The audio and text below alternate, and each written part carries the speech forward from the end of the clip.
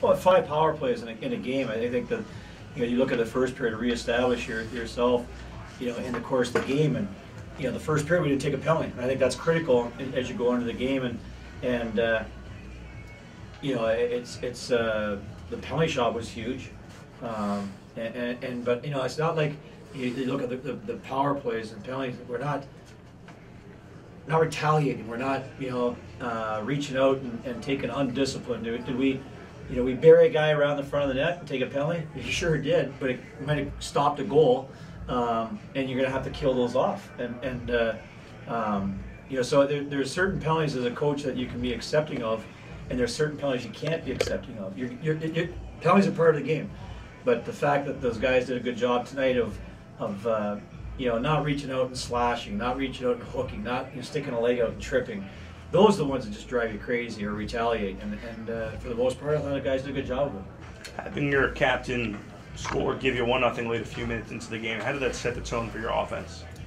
Well, I thought again the power play is give it the 1-0 lead, and then at home getting up by a goal is always important, and I thought it was. It's still an early season game for them and for us. It's our 3rd game of the year and 3rd for them. And it was rough at different points of the season, but I don't think there was a whistle for probably it seemed like about 8 to 9 minutes. They kept looking down on the bench and rolling guys through there for a while. I thought it was good up and down hockey for a long period of time in the first period. So, overall our guys getting up 1-0 and then 2-0 and 3-0, and then did we handle 4-0 very well? I don't think so. I thought we kind of let them back in. We had a mental let down in front of the net for the first goal, and then the last one's a 6-on-4 scramble goal. But overall, pretty happy. Seemed to, it's something you're talking about some rough spots. I think trying to get the puck up the ice out of your own zone was a little bit rough at times. It wasn't too bad. I mean, I think that you look at it, once you go up 3-0. We talked about this as a team, early in the fall about when you go up 3-0. Everybody says, well, you're not coming out of your zone as clean as you were. Well, because they're going to start pinching their D, and they're going to start taking more chances, and they're going to, they're going to do things to try to get themselves back in the game, and you have to be ready to react to it. And sometimes it's not as clean coming out of your own zone because they're doing things that they weren't doing, 3 minutes before when you're up only 1-0 or 2-0. So I thought we hesitated a couple times, but some good poise plays led us to like the 4th goal where. Christian Hilbrich came across and sliced through and picked it up and jammed it into their feet, into the goalie's feet, and then Joel Lowry was able to tap it home. But it was 4-0. We missed our chances to make it 5-0, 6-0 on the power play. I don't know how we missed a couple. They had a couple empty nets, but we had a couple empty nets, and John McCarron hit the post early in the 3rd, and so it was a good solid game.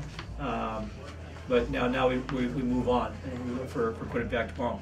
Andy with 26 saves tonight, including stopping the penalty shot. How was he successful tonight? Well, it just in the scrambles he's under control. When Andy plays his best hockey, when there's pucks out in front of him, he trusts his instincts to be patient and be under control. That's when he plays his best hockey. When he gets over aggressive and tries to jump on pucks or play pucks. He doesn't play his best hockey. And tonight I thought, especially in the 5-on-3 and the scrambles, there were some shots that looked, like they're going to have some net, and all of a sudden he's there. And that's his strength as a goaltender. And it helps, as I said, you look at the amount of blocks that we had tonight. I bet we had close to, 15 blocks in the game. And that helps your penalty kill a tremendous amount. He said last week, earlier this week, that he doesn't like to go too much on tendencies with certain guys, but did he have an idea of with Kaloff on the penalty shot? I don't think so. I think he, it's funny because Kaloff tried the exact same move that the kid at Nebraska Omaha, give a fake, and then come back to his forehand and try to go upstairs. And Andy, I thought, did a great job of staying with him and getting his glove up to prevent him from getting up top.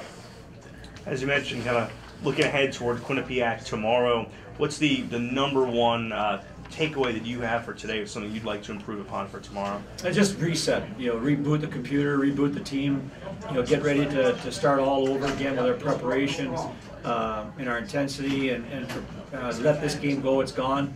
It's over, and they're already warming down, cooling down, getting ready for tomorrow's action, and have that really, really short-term memory as far as the victory is concerned, and get ready to compete again. Why didn't Bardreau play?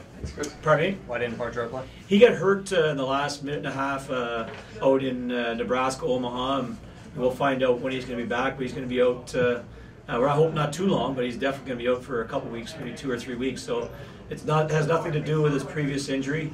Totally something. It was just a freak injury that occurred when he was out in Nebraska, and hopefully we get good results on news that he'll hopefully be back. 2 or 3 weeks from now. The same question with Teton and Craig.